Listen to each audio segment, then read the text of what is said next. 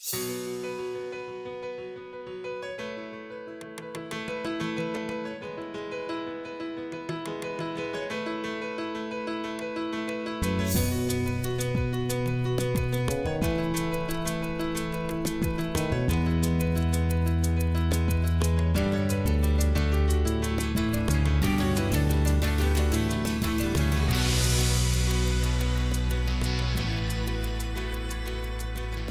had a stockbroker friend that always made twice as much money as me and worked half as hard as I did. So I thought finance was probably a better area for me to be in than manufacturing. I got an MBA from the University of Chicago, and then I started looking around for a finance job. And my friend introduced me to the CBOE, and I went down there and I checked it out and did a little research, and then I decided to try it. I was working at International Harvester, and it looked like they were going broke, and I didn't think I had anything to lose. I got started at the time by buying a Midwest membership. That was a very inexpensive membership that allowed you to trade, I think it was 16 stocks. I think I paid around $6,000 for that membership.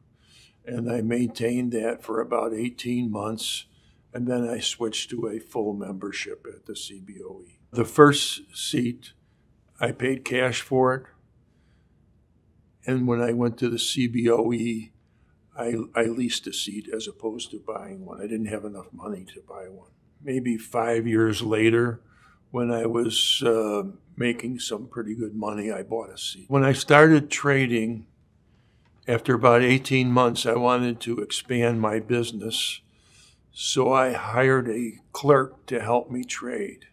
And then after a period of time, I set that clerk up to trade. And at the time to do that, you had to have an entity. So I formed Letco so that my clerk could start trading. Well, we then both had clerks, and we set them up to trade, and then we had a business going. At the end, we had probably 75 traders and 150 employees, and these other 75 people were support people for the traders. Don Wilson is by far the most successful guy that I'd started in the business. He was a young man that came to me when he was 20 years old. He just graduated from the University of Chicago.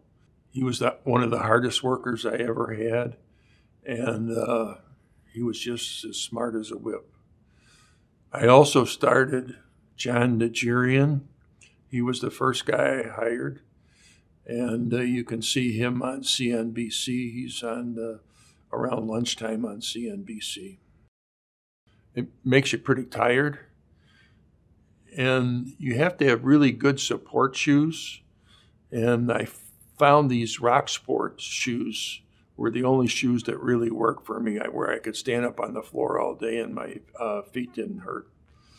A lot of people thought there was a lot of stress, and I tried to trade neutral, so that I had to carry positions overnight, but I tried to set it up so that my positions looked neutral, so I didn't really have that much stress.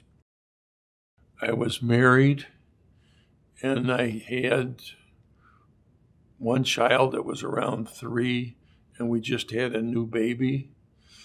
And, well, we just didn't have that much money, and it took me a while to actually start making money, maybe at least a year. And it was very stressful, and we just didn't have that much money. I did have a couple part-time jobs, but I concentrated on trying to make money on trading.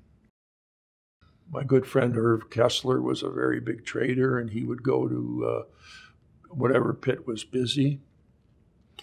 From my own personal experience, there were 2 traders in my pit, which was Revlon, that I thought looked like they really knew what they were doing, and I tried to emulate them in hopes to be successful.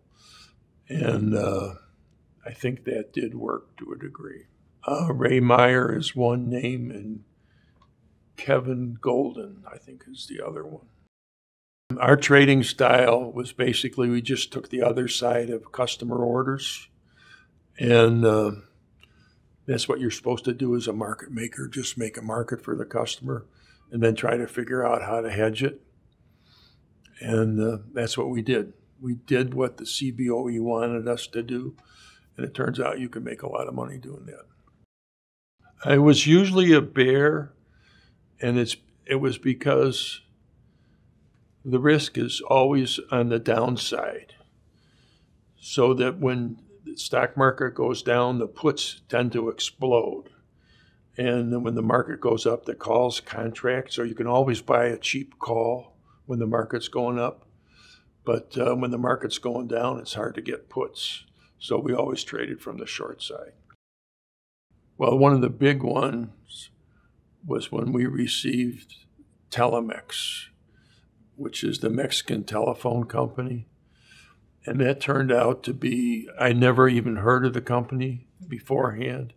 And it turned out to be the biggest trader on the CBOE floor for 5 years. And we made very tight and deep markets in Telemex. I watched it trade for a while, and we committed to doing 250 contracts on our bid and offer. And that was actually unheard of at that time. And then we routinely bought and sold 1,000 options on our bid and offer. It was a very exciting time when NAFTA came about. I could tell you the exact minute when NAFTA was decided or passed, because the order flow changed dramatically at that time.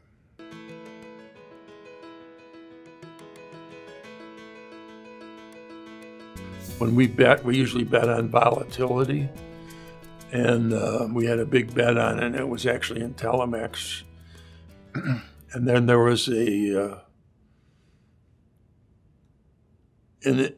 instance that went against us. It had something to do with Barclays Bank, and I think there was a rogue trader and sent the stock market way down, and the premium expanded, and our clearing firm wanted us to take our positions off because they felt that we had too much risk. And we basically just argued with them, and then everything kind of turned around and went our way. I'll tell you about one experience we had in our specialist post on the American Stock Exchange. Yahoo was going in the S&P 500, and we had other stocks that went in the S&P 500, and there were all these little plays that you could make to make a little bit of money. Well, it turns out these little plays turned into big plays in Yahoo, because Yahoo would swing like 50 points in a day, where most stocks wouldn't swing a point. And we had a couple of bets on that we just made a lot of money on at Yahoo. Was in Home Federal Savings, where in the morning I looked at the graph of our positions, and I said, well, this doesn't look good, because we had a lot of risk on. And it turns out there was something going on in Home Federal Savings that we didn't know about. And the stock market crashed, and Home Federal Savings eventually went under. And we lost a reasonable amount of money in that one. Reagan rally in the early 80s. It just so happened I was on vacation in Michigan when this happened. I felt I had to go back to the trading floor because I'd been trading for around a year, and there was really no volatility, and all of a sudden there was volatility, and I felt I had to go back and take advantage of what was going on. At the time, or before that, you would try to trade to make a couple dollars, and during this period of time in the Reagan rally, you could make $25 on trades. So the trading just changed dramatically overnight. When I first went down to the CBOE, I was looking for a book to read or somebody to teach me about options. And there just weren't that many books around, and there weren't that many teachers of options. And I finally found a course at First Options that Marty O'Connell taught traders. And I took the course, then I looked at the tapes. So I took the course like 3 different times, and that was my background for trading options. In the '87 crash, we were involved with an automatic execution system. It was called the RAISE system at the CBO, and it was for OEX options. And right on the close, we sold 40 puts. That was 4 trades of 10 lots.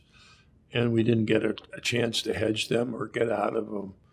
And then on Monday, the market opened up down 500 points. I think we lost $400,000 on those 40 lots. Tried to be nice to the brokers.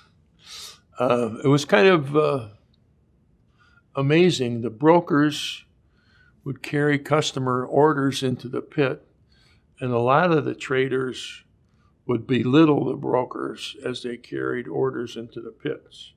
I tried to be nice to the brokers, and I think that worked to a degree. Okay. Why would they belittle the brokers?